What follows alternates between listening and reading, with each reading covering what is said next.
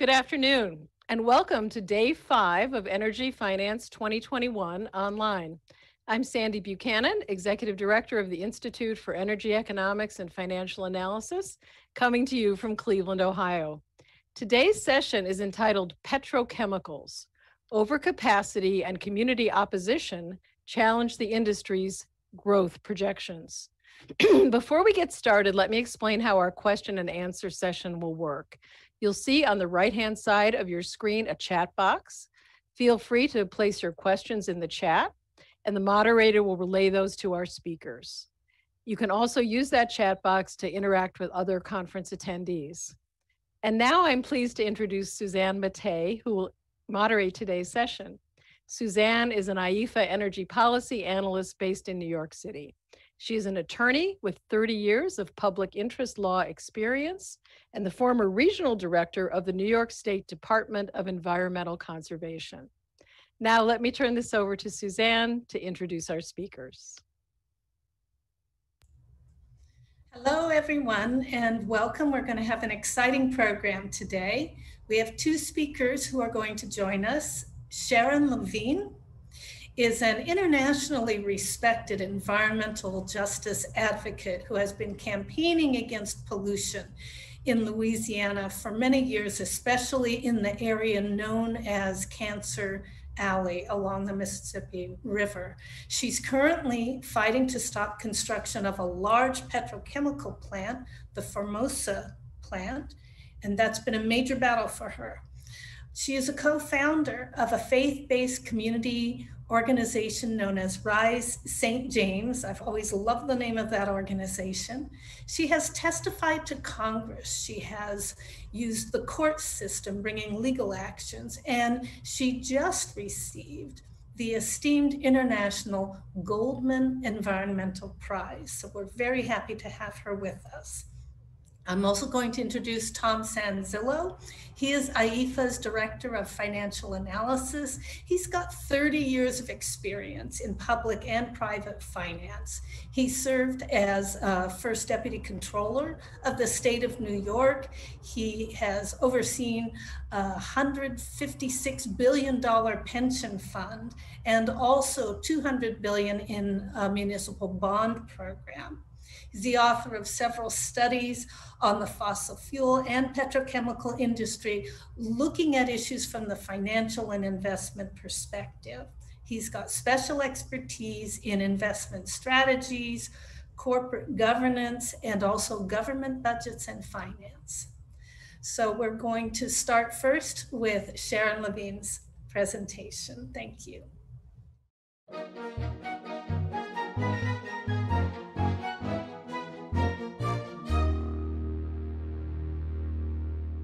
I'm Sharon Lavigne from St. James, Louisiana, and I am the director and founder of a faith-based grassroots organization called Rise St. James. In the past year, we have done so much. The fight is still going on with Formosa to try to keep them from building. I'm talking about Formosa plastic. They are not backing down, and so are we. We are not backing down either. Because if Formosa come here, we will not live. They're going to have 14 units inside the complex. And Formosa would be a death sentence because it's going to be so huge and the emissions are going to be so great. And they're not going to follow the guidelines. The pollution will kill us. Trust me, it will. We have so many things that we don't see anymore. We don't see a butterfly anymore. We don't see frogs anymore. We can't plant a garden anymore. Our trees are dying. You know, if our trees and our fruit trees, pecan trees are dying, you know, we are dying too. And it's no doubt that it's the industry. We can give you a whole list of people right in this area who have died from cancer. And so many people now that's living with cancer and being treated for cancer and other ailments. We are fighting for our lives. We're not fighting just to be fighting, to be ugly, that we don't want the plant to come in here. We have done so much. Even though it was the pandemic. We have meetings weekly, every Monday. It's called Stop Formosa. It's a group of us that get together so we can strategize on what to do. And we get together, write letters. and do actions, do banners, do all kind of things. In the past year, the Army Corps of Engineer had to go back to the board to reevaluate their permit because the judge said that they violated some of the laws. And our attorneys filed a lawsuit against the Army Corps for the Clean Air Act and one with the Clean Water Act. So all that's put a halt to Formosa from being built. So Formosa is at a standstill. They can't construct right now, which is good news. The people in 5th District and some of them throughout the parish of St. James, they are behind Rise St. James. They want us to continue to fight. They commend us for what we're doing. The politicians shouldn't use our community to bring revenues to the state. There was an industry that tried to come in the 3rd District, and they hurried and voted it down because it's a predominantly white district. So whenever they say it's going to come in the 4th or the 5th District, they vote for it because it's poor Black communities. So look how many we have already in the 4th and 5th, and we have none in the other districts. If you want it that bad, put it in your district. We had our first Juneteenth on Formosa's site. That was very successful. We had it where the grave sites are, and the Bishop of Baton Rouge did the ceremony. That was nice. We found out about the grave sites 17 months after Formosa found out about the grave sites. They wouldn't alert our parish council members. So Rise St. James did. We did it on December 23rd, 2019. I remember that day because I presented to them. I went to the meeting and I spoke and I told them about the grave site. And I told them that Formosa had been deceiving them. They haven't been truthful to them about what's going on. So these grave sites, we feel like that's our ancestors. We've been living here all of our lives. And the Winchester grave site is called Buena Vista. We have people in St. James with that last name, and they really feel to believe that they have relatives there. That's Formosa's site. That's their property. So if we want to go on there, we have to ask for permission to go on their property to the grave sites. When we first found out about the graves, I would go back there often to go and bring reporters, friends, to go see where the grave site is until they stopped me from going. They threatened me with arrest.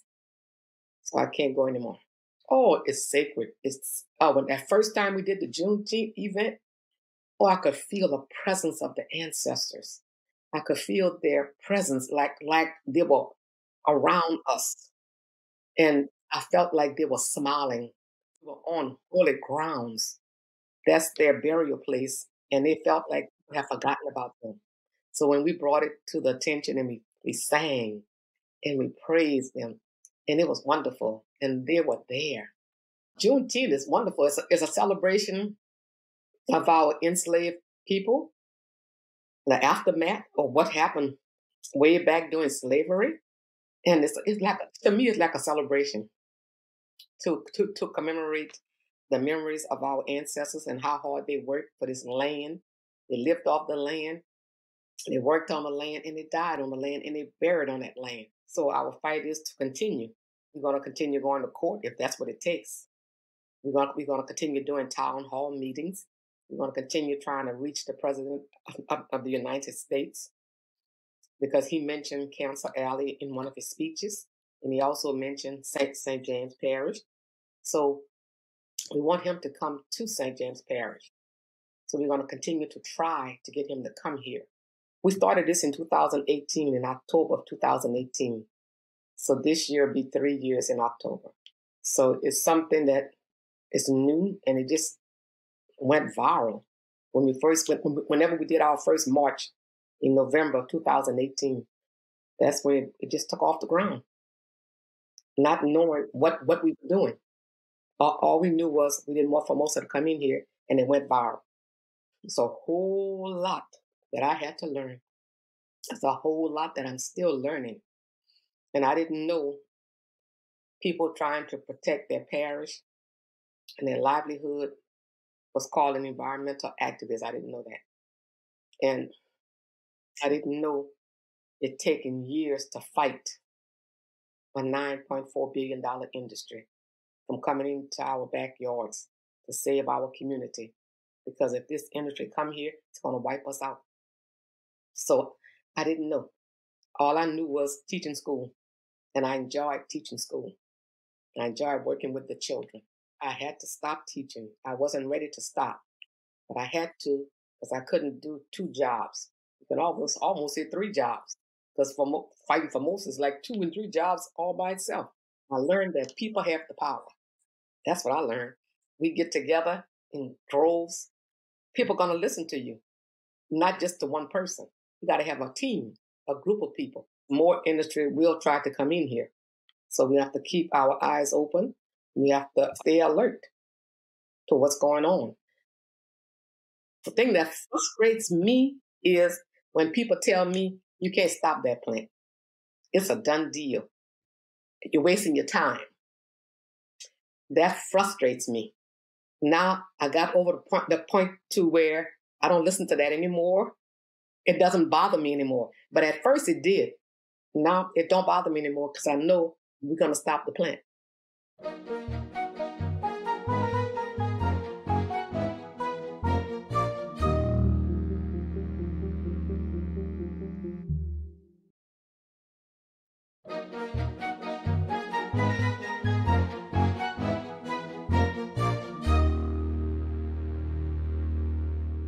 What I'm going to deal with today is one of those areas that's new to us, which is plastics and petrochemicals. And I want to start talking a bit about our lessons. And those lessons help me then sort of frame where we're going and where the industry is going in terms of the going forward. What we've learned is a couple of things. First of all, that the structure of the industry is not one industry. It's many industries. Coca-Cola makes soda, but it sells plastics. And plastics they've gotten from Dow Chemical. And Dow Chemical has gotten the feedstock for that plastics from, let's say, Shell, oil and gas company. So you have many industries that are involved in this process. We've also learned that there is a structure of corporations that govern the industry. There are big oil majors like Exxon and Total and Chevron. And then there are state-owned enterprises like Saudi Arabia and Russia. Anyone with an oil and gas interest also has a petrochemical and plastics interest. And then there are pure play companies, petrochemical companies that just make and sell chemicals and out of petroleum products and other products as well. The importance of that structure sort of becomes evident as we begin to think about how we're going about our work. The other thing to really recognize about the industry is that it's global. There is an interconnection. What goes on in Texas is important. What goes on in China is important, and they're connected. What goes on in Canada and what goes on in Taiwan, they're connected. And they're important to keep in mind. They're also important to keep in mind because the many countries that are struggling economically are using the plastics and petrochemical industry as a tool for economic growth and economic development. And once many of the leaders of those countries get a sense of it, they aggressively adopt the policies that would be necessary to bring them in. That's a very important lesson that we've learned thus far. The other lesson that we've learned is in transparency. This industry is not transparent.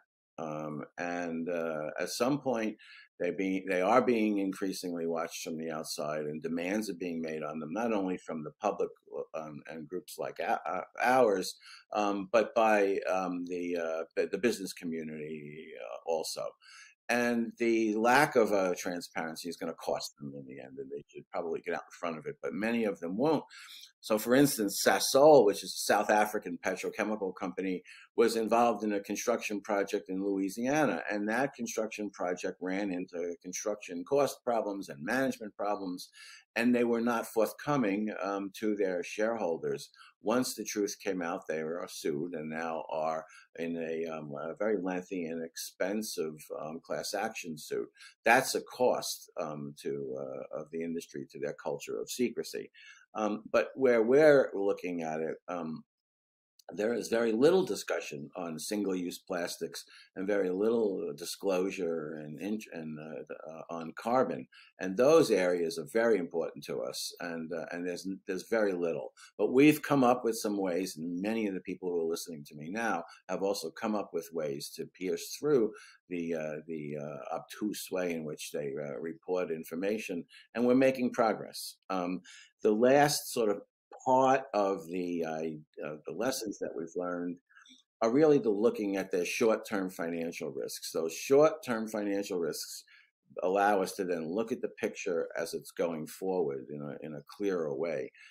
Going into the pandemic, the industry was facing a period of oversupply, which came from the fact that many countries over the last decade were finding reason and finding markets to build more cracker facilities, more plastics processing plants, and the infrastructure that comes with it.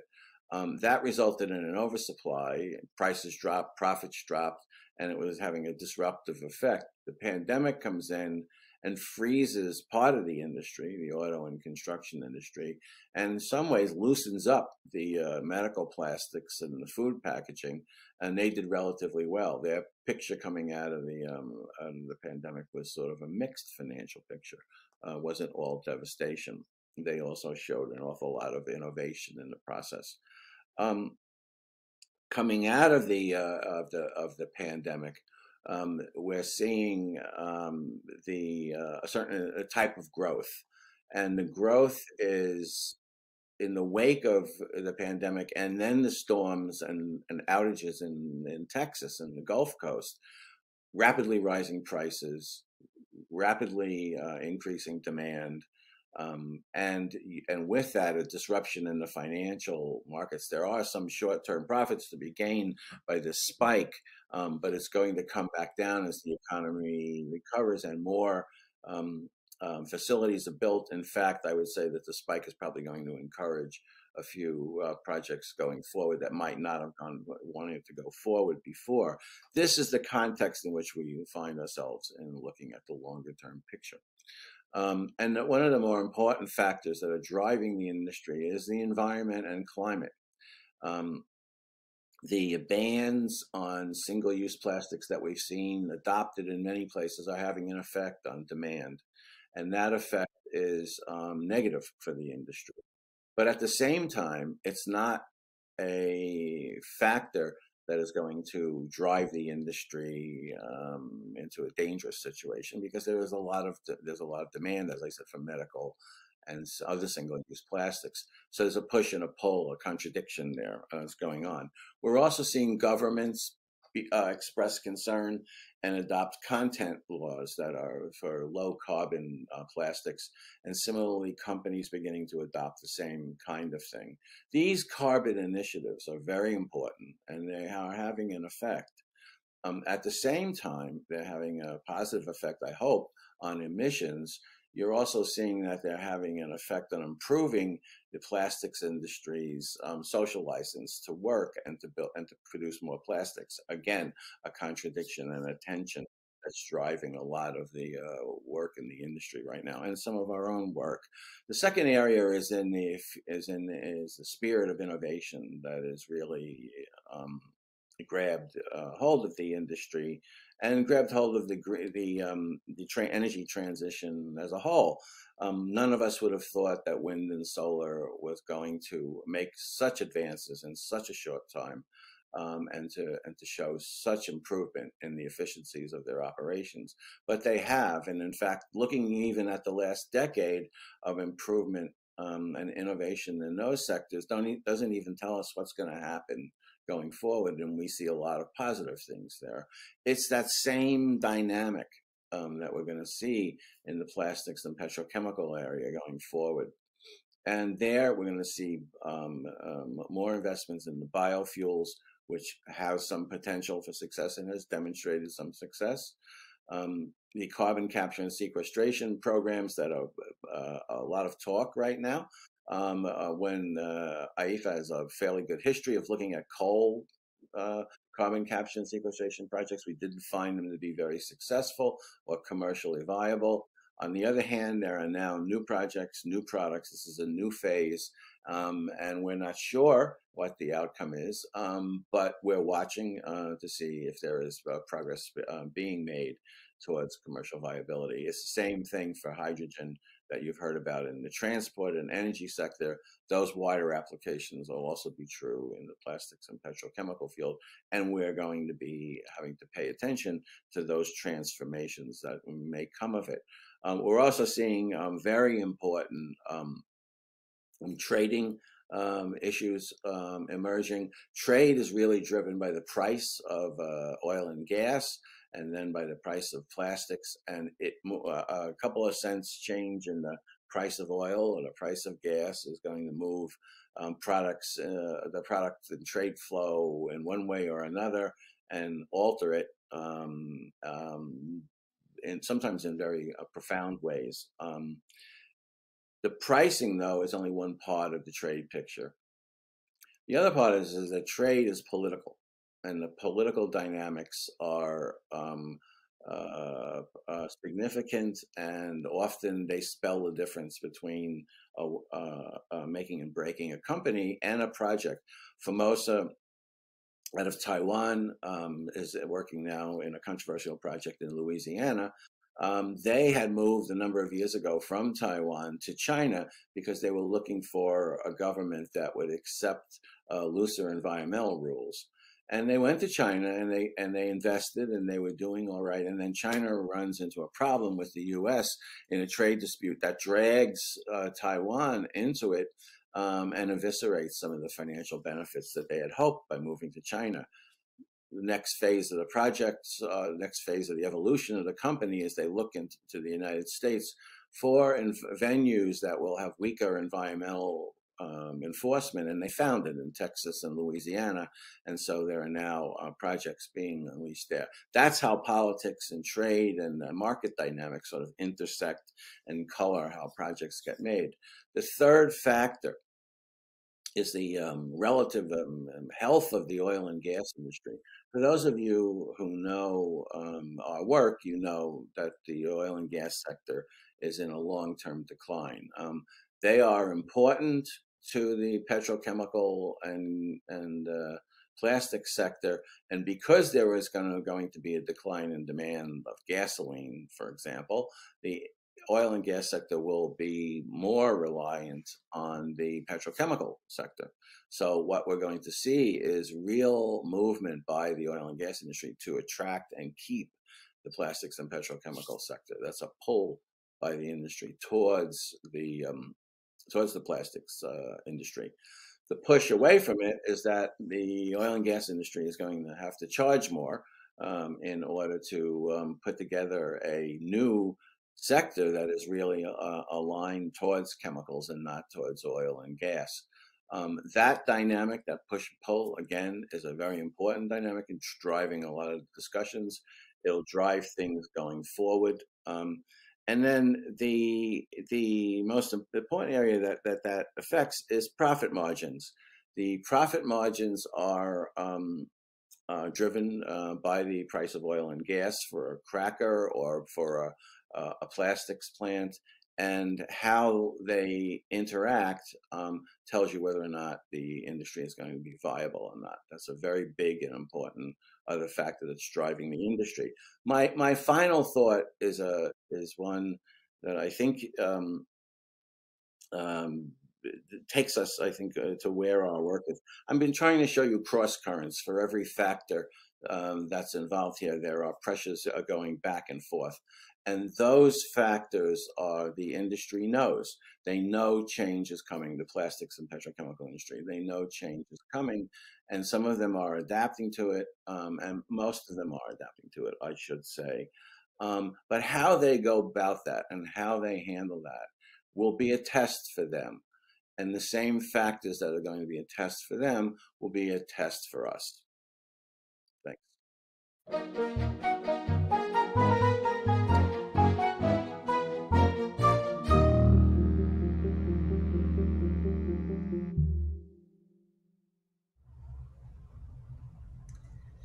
Welcome back, everyone. I hope you enjoyed the presentations. We're now going to start some question and answers. And we had some interesting questions already come through the chat system here. And you can still put more questions in if you would like to do that. So Sharon, we've got one question from Rebecca Dell, oh, wait a minute, I'm sorry, from Matt Ewing. And he is asking, how are elected officials responding to this issue? And has anyone been helpful to you? Well, in St. James Parish, we have 7 districts. I live in the 5th district. When they voted for this industry, for Formosa Plastics to come in here, they had 5 council members present that night. All 5 of them voted for Formosa Plastics to be built in the 5th district. One of our council members that's in the 5th district, he is trying now to rescind that decision. He's the only one. And we tried to get the 4th district councilman to second the motion if Clyde would bring it up in a meeting. He outright told me no. So he would not second it. So we don't have anyone that would second the motion. If Clyde bring it up and he don't get a second, it's dead. So the parish council, he's for Formosa because he said it's going to bring more revenues to the parish because we have one industry that closed down, Shell. So they want this industry to come in here, but they don't think about the lives that would be lost if this industry come in here. So they are not helping Rise St. James at all. We are doing all the works by ourselves. I see. We don't have any other public officials in St. James that's trying to help us, no. And you've got several pending. You've got issues before the state, the Louisiana Department of Environmental Quality, and you've also got permit action pending before the Army Corps of Engineers. So you've got your work cut out for you. Yes, it is. Yes, it is. Also a good point to be made that whoever said to you that there was going to be, revenues, they should spell out exactly what they mean by that, because there is a rather significant tax exemption that's already been granted by the state of the local property taxes of $150 million a year. That's a lot of money that's not going to be paid. So I don't know what the representative meant when he said that there were going to be more revenues for the parish. I'm not so sure that's true. Well, our parish president said, if Formosa don't come in, we'll have more cuts to the public school teachers. So he wanted to come. He's pushing for it to come. I'd like him to prove that. That's right. Okay. Tom, we received a question from Paul Gow, who is a reporter with the Pittsburgh Business Journal. He's done a lot of writing on these kinds of issues, and he's asking about the Shell petrochemical plant in Western Pennsylvania. What kind of market scenario are they going to be looking at when they finally begin operations, which may be in a year or so? Yeah, I got maybe the end of this year, maybe the beginning of next year. Right now, the market prices for the products that Shell is going to be putting out are quite high.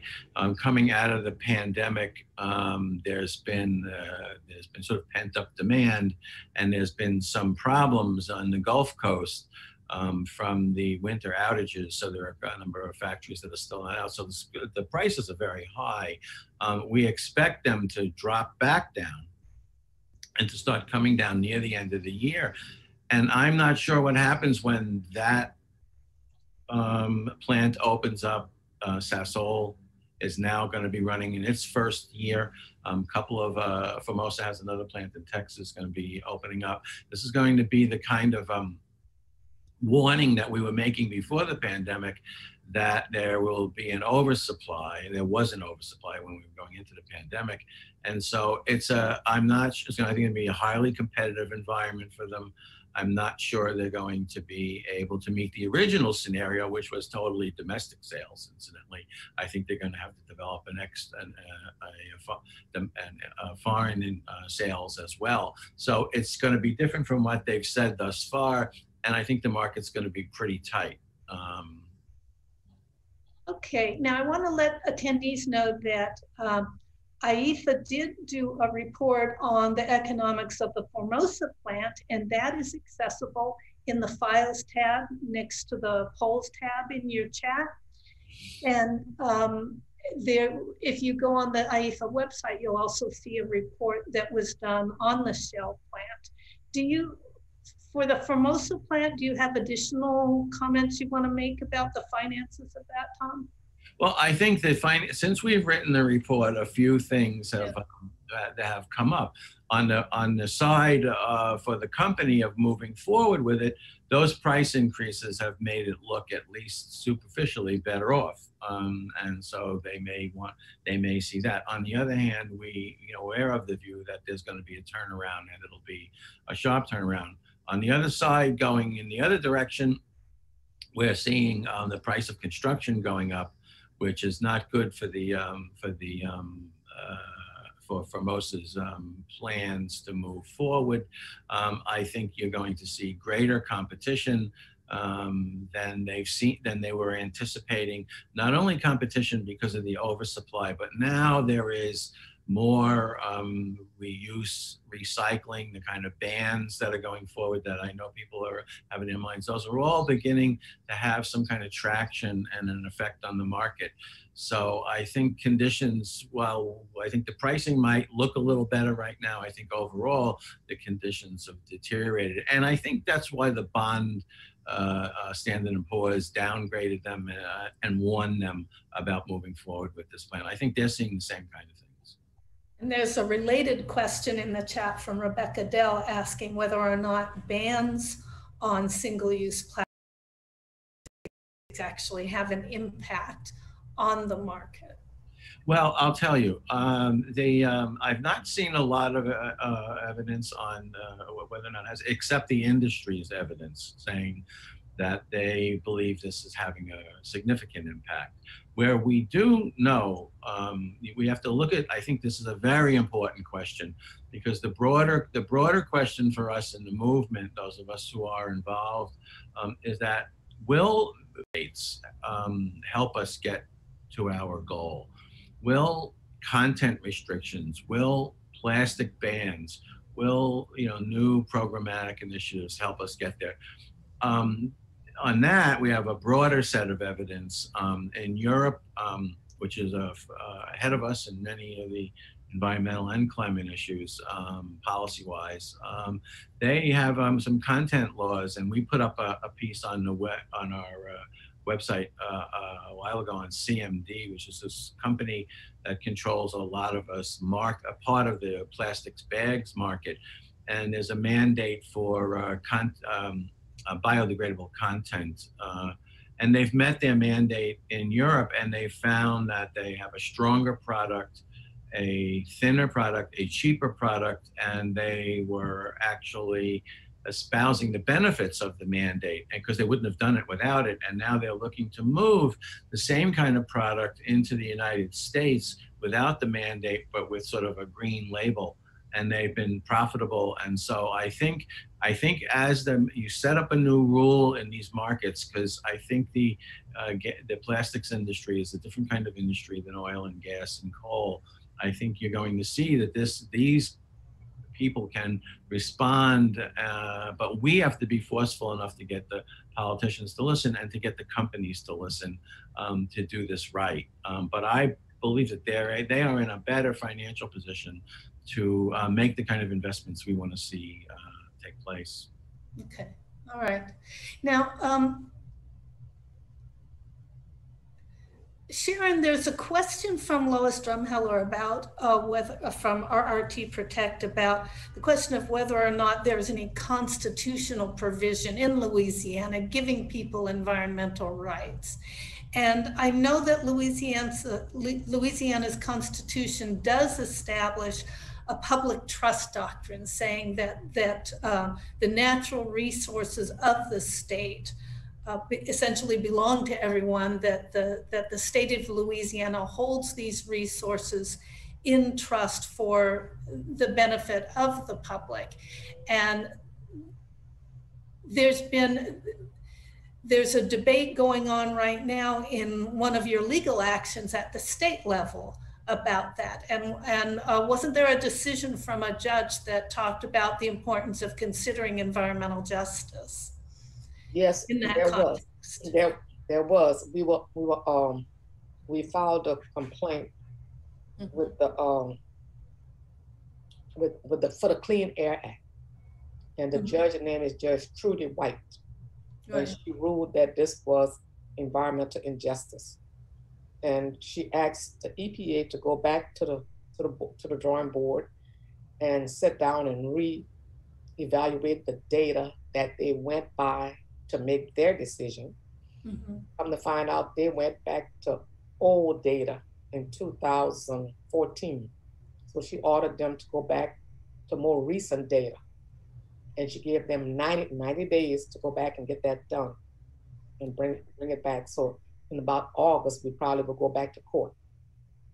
Right, because then there was an appellate decision that said that the ruling was premature, that there needed to be more briefing on this. And so it's sort of back in the loop again. But the important thing is that the issue is coming up and that people are recognizing that this is an environmental justice issue, which I think is very important.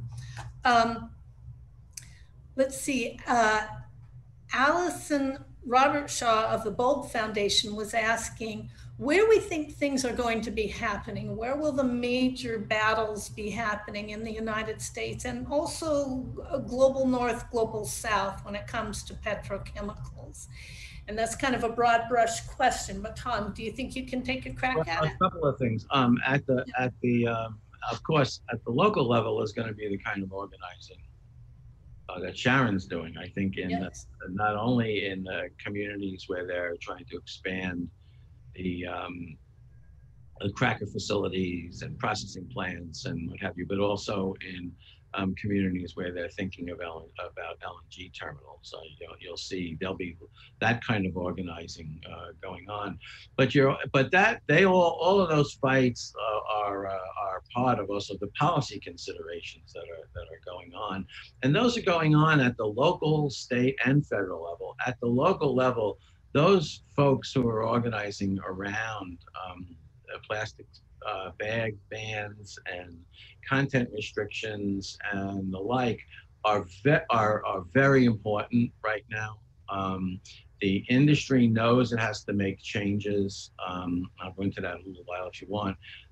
They know they have to make changes, and our voice is being pushed now is absolutely essential at that level. So major pressure on the corporations that are involved is very timely, no matter how we do it. If we do it in a fight like Sharon's doing, or through legislative processes, now is the time to do this in the next couple of years. And then what we're going to see on the building out, I think what Formosa is, and then what PTTGC is in the Ohio Valley, that's the last number of crackers that were part of a wave. Many of them got built in the US. But these are questionable now because the markets are oversupplied and the world markets are also oversupplied. But what the market is looking at is they're seeing tightening. They're going to see they believe they're going to see some tightening, even with the oversupply now. So out in the latter part of this decade, you're going to start to see new proposals coming forward. And what we do now and what we learn from now is going to be applied almost immediately when you start to see 2 or 3 years from now new proposals, because they take 4 and 5 and 6 years to happen. And you're going to see them in the Gulf Coast. You're going to see more in the Ohio Valley moving forward, and you're going to see more pressure on the coastal, the terminal plants. That's sort of in in the U.S. Okay. And there are similar. Yeah, and Reverend Robin Blakeman from Energy Efficient West Virginia. Oh, I think we lost Suzanne for a minute. I think that was a question that was being raised about whether or not there would be a continued move in the Ohio Valley. And the answer is that there will be. There'll be, I think there's going to be continued pressure by PTGC for a while in the southeastern part of Ohio, and that will, we don't know. There are pluses and minuses there. We've wrote a little report on that. And we're concerned about that one. And then there are some other ancillary things going forward. I think the overall market is probably negative, but I think they're going to keep trying to move things. And so we're at the end of one phase and the beginning of another phase. I think we might have lost Suzanne, but there's another question on the tax subsidies. And the question here is whether or not the efforts to reform the fossil fuel tax subsidies are successful. Do we think there'll be any impact on the production of virgin plastics? Look, I think that the way that our economic analysis is sort of developed, it tells us that the margins on these plants are very tight, which means that the level of profit is not what it used to be. And so any tax subsidy, like if they didn't have the tax subsidy in Formosa of 150 million, would go forward. I don't think that project would go forward. So the answer is, if reforms can be made and changes can be made on the tax subsidy side, I believe they'll have a fairly substantial impact on it. Suzanne, are you back? No, maybe not. All right, we'll go Yes, on. he has to unmute. I am now back, but I still can't see the chat questions right now. But I do want to direct a quick question over to Sharon. Sharon, do you see that, do you see greater public awareness compared with when you started your efforts? Do you feel that more people are joining in now than were in the beginning? Yes, I feel like more people are aware now, because they weren't aware of the emissions and they weren't aware of how many industries we have. And they ask questions now, and we give them flyers to read with information on it. And they are aware now, and they are glad that we're in this fight, especially the ones in my neighborhood. That's great. No, That's great. And there's another question, just a second, that was asking about, can't we push the industry for cleaner plants and good jobs? You know, how do we make this situation better? In my opinion, yes, industry is not going to give us cleaner jobs. Once they promise it to you, once they get in here, they're going to pollute us like the rest of them are polluting us right now as I speak. So I don't trust that, and I don't believe it. And I feel like we can have other jobs besides being polluted. We can find green jobs that people can live in this community. If any more come in here, we will not be able to breathe the air or drink the water. We still don't drink the water. But if they were promised and EPA would regulate these things, I have seen times when they are not doing their jobs. I have people in the industry that come back and tell me they sit down and drink coffee with them or drink a soda water with them or something, and they give them a good evaluation and they leave. That's what I was told with the people that live in St. James that work in industry. They know because they work there. And so they are not going to be honest with us. They're going to lie. They're going to pollute us. We are in a neighborhood that they chose to put these industries in because they knew that the people in St. James were not going to speak out. And the parish council just looked for what they can get out of it. And they don't care about the lives of the people. Okay. They want whatever they can get.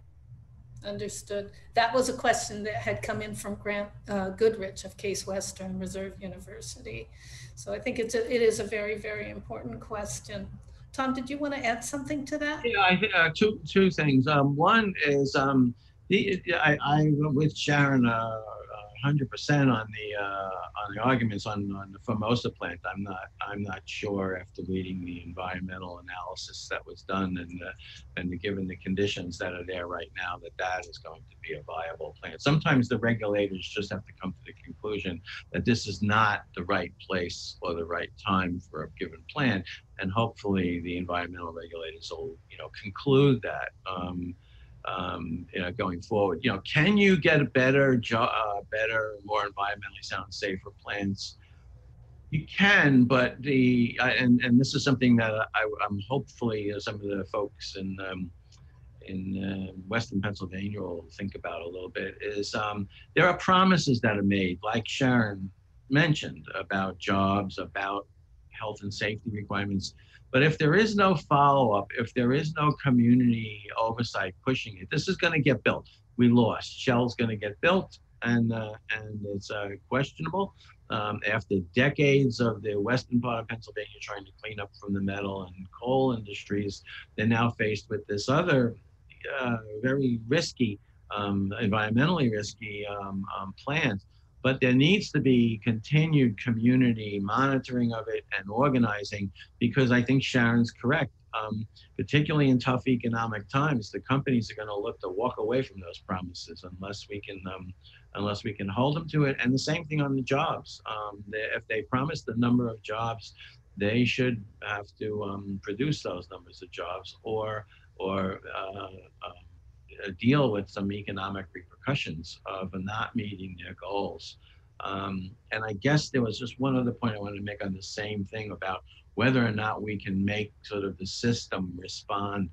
It actually already is responding, but not good enough, in my view. One of the sections in our report was a piece that the credit rating agencies, Moody's, put out a couple of pieces. And they put out, and this is a bond rating agency, it looks at corporate finance. And it has written several pieces which we identify in our report that I would suggest a lot of us read, because they said that given the level of environmental injustice and given the level of economic injustice that is occurring in the world, and even in places where the economy is strong and there's recourse through the courts, like in the United States, many countries there are not, that we're losing, and that overall effect of weakening communities and weakening whole groups of population through poverty and inequality is bad economic policy. It's bad for the climate. I did not expect to see that kind of a clear analysis coming out of Moody's, although they've been doing some better things on climate as well. But this is one where they're saying economic injustice and environmental justice are problematic for investment going forward. And I think it's something that the industry has to be very careful about how they move forward, because I see the same thing occurring, and it's not, you can't just keep abusing the communities and the people and expect them to put up with it forever. And the repercussions are going to be, they will be losing lawsuits. They're going to be there'll be overly restrictive legislation. No one will listen to the companies, and the companies will complain but they are taking advantage of the situation right now. And at some point, the organizing work that's going on is going to have a fairly big consequence. And Moody's is quite, it's very important that they are stating that at this point. Okay, well, we're getting flooded with questions now, and it's going to be impossible to get to all of them, I think. But one question is, how do we reconcile the need for plastics to support the clean energy economy, polymers for solar panel back sheets and wind turbine blades, etc. And to what extent do tax subsidies enable the use of virgin plastic as opposed to recycled plastic? So those questions I see kind of related. Can you talk to that just a little bit, Tom? I think the first part of that question is a question that means we have a lot of work to do, and the question is really, what is where the plastics serves a social purpose and can serve a social purpose. I mean, we saw during the pandemic the response to keeping people alive and how plastics were able to do that, but not all plastics is involved in doing that, and not all the uses are. And so it's going to be our job, the climate and environmental movement's job, to have to force the discussion in communities and at the state and federal level as what is the proper use of plastics, and what are the trade-offs, and how do we do it better, and not to give up on our vision because we're being told it's that, you're going to get in the way of jobs, you're going to get in the way of taxes. This industry can bear the pressure, and it can actually be made better, in my view. And maybe I'm naive, but I'm not saying to let off on one bit of pressure. But I am saying I think we can get a lot out of it if we keep pushing on it. And tax subsidies are exactly right. It's really a decision we make in government as to whether, what you want to see subsidized, what you want to see supported. And you don't want to see things that are toxic and damaging to communities supported. And you do want to see things that are healthy. But when it comes to plastics, this is an ongoing discussion. This is not something that's going to get settled in one bill or one law. This is it's as big as the climate discussion, if not bigger, which is how are we going to live together, with an economy that functions, that's healthier. We can achieve these goals, but the voices have to be raised and we have to keep at it. Now we're going to have to finish up pretty soon.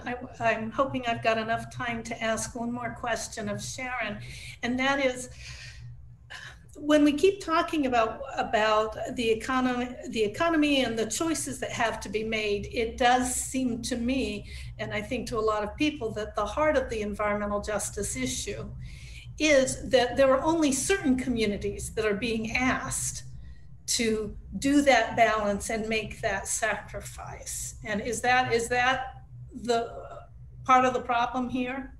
Yes, that's a part of the problem, because in the 3rd district on the East Bank, we this industry called Wolverine tried to come into St. James Parish. The council members voted no because it was going into a predominantly white neighborhood. So they immediately voted no for that one. Then when Wan wanted to come on the East Bank in the 4th district, a predominantly black district, they didn't get a chance to vote, but they were planning to vote until Rise St. James stepped in to bring facts to them, to let them know what this plant was about, and that they would bring harm to the community. They would bring more pollution to the community. And that's when I guess they listened to us, because they didn't vote it in. Then when Formosa wanted to come, it was coming into another black district, which is the district where I live, the 5th district. And they voted for it, all of them.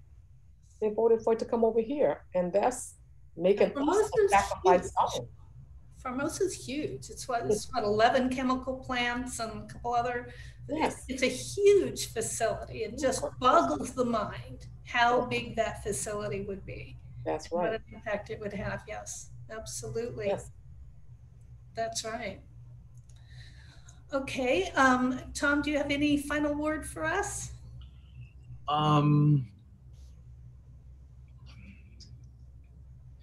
think we're and as I said before, but I think we're entering a period where some of the best thinking about how we can move forward economically is taking place in the world. There's a lot of good work going on in the European communities. There's a lot of work going on. The EU is sponsoring. There's some in the United States, not great policy work, but the organizing work that's going on is very good. But you're seeing it everywhere. You're seeing it in South America, you're seeing it in Australia, you're seeing it all.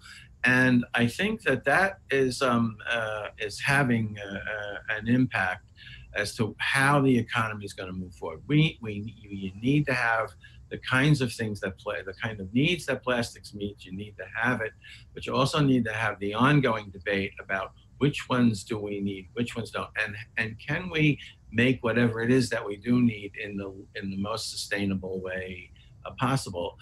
The way the industry is set up right now, it is going to see changes. It is going to see environmental, it's going to see climate changes, it's going to go through a whole series of new feedstock changes that are going to come about, and there is a massive amount of economic competition going on. They have to change. And our voices organized and put forward in there with scientifically intelligent ways of thinking about things, technically sound proposals. We've done that in the energy sector, in the electricity sector, by continually hammering away at the need for solar and wind, and the markets began to respond, and we're doing better than we should be doing better, but there is a 10-year history now of progress with wind and solar energy. And we need to see that same kind of progress, and it comes from our voices, and that's what has to take place. And I'm confident that that we can meet the kind of economic goals that we want to see and environmental goals. They're not in conflict here. Right. Well, I think that's correct. We had some other questions starting to come in about other alternatives to plastics, which we won't be able to get into today, but I think it's important to recognize that there are other ways to chip away at this problem by finding alternatives that are not as harmful as the kinds of materials that are dominating the market right now. So I would like to thank both you, Tom and Sharon. Your presentations were wonderful, and the responses to the questions were very informative. And I also want to thank all of the people who have participated in this presentation and providing the questions that they have. I want to remind you again that you can look at the report that was produced on Formosa in the file tab that's right next to your chat tab. And you can also visit the IEEFA website for more information on petrochemicals in general, on the Shell petrochemical plant. There is also a report that was done on the PTTGC proposal that has been planned for, where's that? That's Ohio, right? Yes, Ohio. Right, and we still don't know what's happening with that one yet, whether it seems to be kind of in limbo right now. So it's facing problems, as the industry is that Tom has described. So I think we are about ready to return to Sandy. Thank you. Great. Well, thank you so much, Sharon and Tom and Suzanne, for sharing your knowledge and your insight into the way that petrochemical plants affect communities and the market situations that are covering the world right now. We hope that you all will stay with us for maybe about another 10 minutes to watch the next in our series of videos called Local Leadership Global Change. This video highlights the work that members of the Navajo Nation and Hopi tribe are doing to call for the comprehensive cleanup of closed coal mines and coal plants whose operations affected the quality of the water supply and the quality of life in the communities. We also hope you'll be right back with us here tomorrow for our next session, which is called Renewable Energy, Lessons on Grid Integration and Benefits for Communities. Also, of course, feel free to join any of the side meetings that you see listed in your agenda. Thanks again, and goodbye.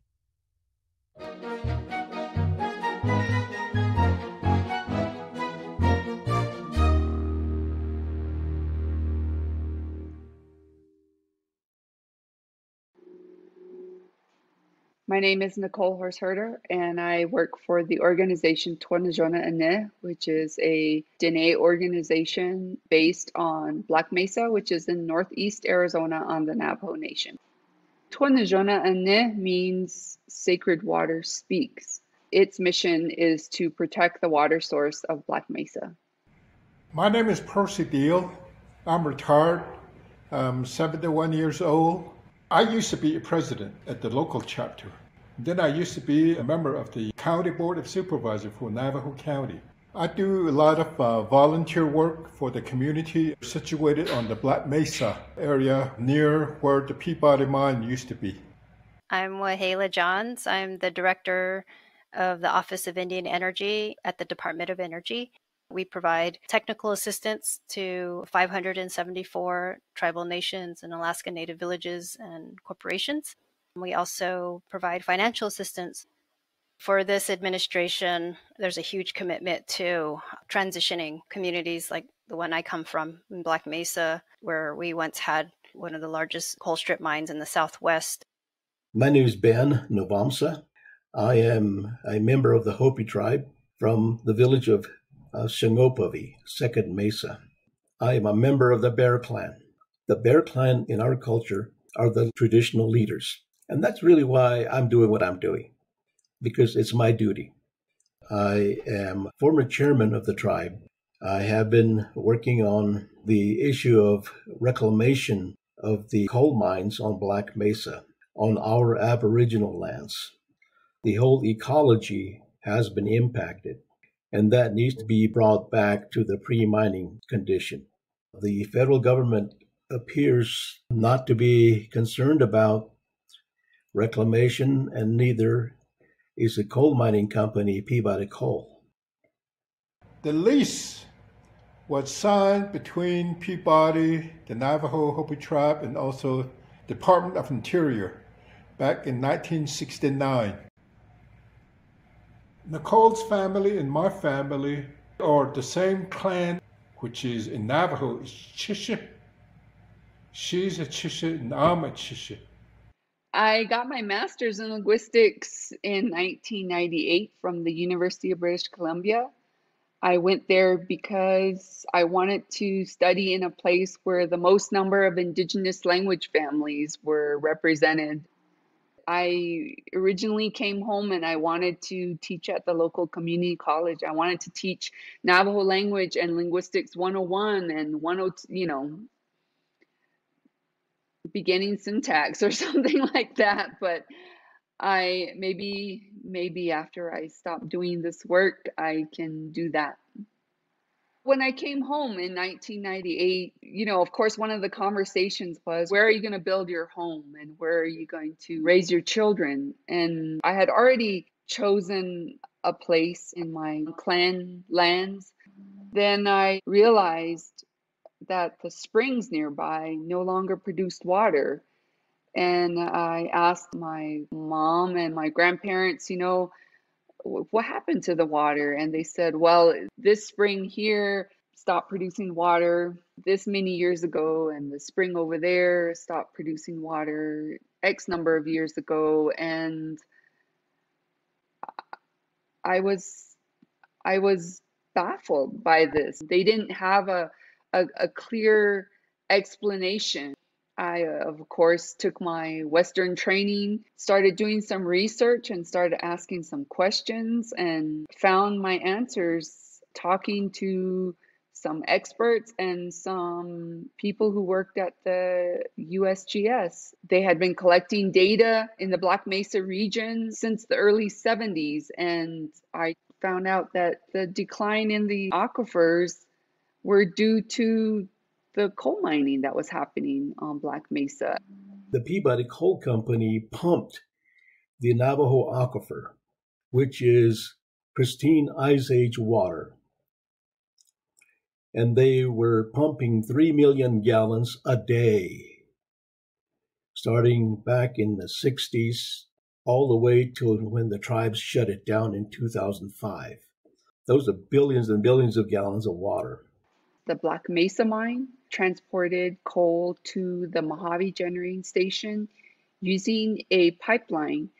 and it used groundwater as its means of pushing pulverized coal to the power plant 273 miles away. When I was just a little kid, I used to herd sheep. We used to have a large flock of sheep and cattle. What my parents and the neighbors used to do was they used to dig, with their hands, and they go no more than 3 feet down, 4 feet down, and you see a lot of water coming up. And that's how they used to water their animal. Right now, there's nothing. When we discovered that the mining company was using excessive amounts and wasting our groundwater, Percy Deal, one of our local leaders in the community, advised us to create an organization that would advocate for the water. Of course, it was, how do we stop this? How do we get industry off our only source of drinking water? How do we get them to stop using it in such an irresponsible way? Where do we go? I remember one of the very first trips I made with my husband, Marshall Johnson, and his niece, Wahela Johns, who's now in the Department of Energy under the Biden administration. We made a trip to the Office of Surface Mining in Denver, the regulatory agency that oversees mining and enforces mining regulation on indigenous land, and, brought our concerns to them. And the man who spoke to us told us that we have a government to government relationship. If you have concerns about the coal company operating on Black Mesa, you take those concerns to the Navajo Nation. That's what he told us. And thank you, Office of Surface Mining. You set us on our journey, and here we are today, 20 years later. It was that journey that got me here. I wouldn't be here if it weren't for water. The Navajo Aquifer taught me a lot about life, really, culturally, spiritually. You come from a community like Black Mesa, where we still don't have access to power. We don't have access to running water. And yet, these resources, water and coal, have been, exported to provide power for cities like Los Angeles and Las Vegas. Life has been very difficult for us. There's no power, no running water. The road are in terrible condition. The well at the nearest chapter is 20 miles. You got to go south and get your water. That's where I get my water. Organizations got together and fought for the end to the pumping of the aquifer for the Black Mesa slurry line. And so we ended that excessive, wasteful, and irresponsible use of pristine groundwater back in 2005. Kayenta Mine continued to operate after that and stopped operating in August of 2019.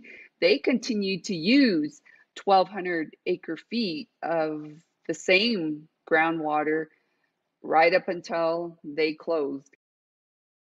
Fighting mining companies and power plants and working towards closure, that's hard stuff. That's really intense stuff. It's had a toll on me and others that I work with. Whoever invited me to the first IEEFA training, bless their heart. It's a connection that was meant to be. One of the very first things I asked them was, I need someone to evaluate how unprofitable and how uneconomical Navajo Generating Station is.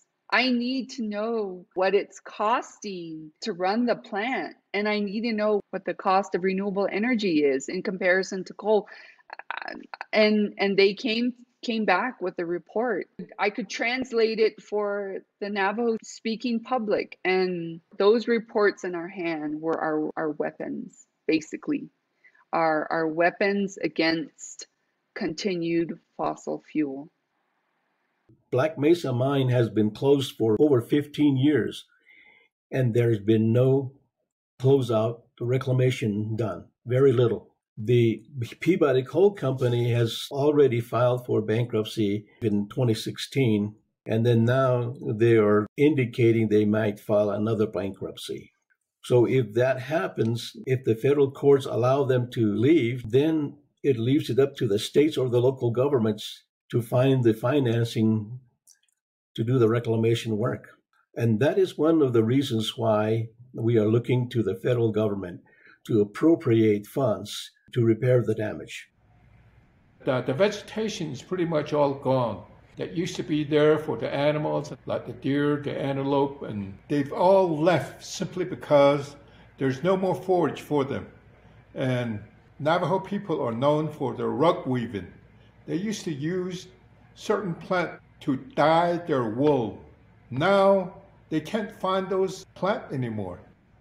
Then the other thing is that the corn used to grow maybe about 5-6 feet high. A couple of years ago, I tried planting, and it grew no more than a foot high, simply because it really lacks water. The soil is now different. The squash isn't there. The potato isn't there. And all these other vegetables that you used to plant, it just simply isn't there. Diné people live within the lease area. They have to be involved today to plan for what their community is going to look like when these lands are returned to them. When and if the Office of Surface Mining, Reclamation, and Enforcement decides to do the reclamation work, they need to issue a permit to the Peabody Coal Company that is a significant permit revision. Significant permit revision then would trigger an environmental impact statement. It would trigger tribal participation in the decision making. A lot of tribes want to go towards renewable energy, and that's not a surprise to me because it's all in line with our values, our teachings, our language. We got to create a model that is actually centered around community, centered around the environment, centered around the people. The root of Navajo belief, the root to Navajo way of life is having respect with Mother Nature. In Navajo, they say, "Twa ina at eh." That what that means is water is life. When we started our work, we constantly drew upon the knowledge and the wisdom of our traditional teachings of water. Anytime we lost our direction, the water always refocused us and reminded us of the true goal of our movement, that is to protect the water for the future generations.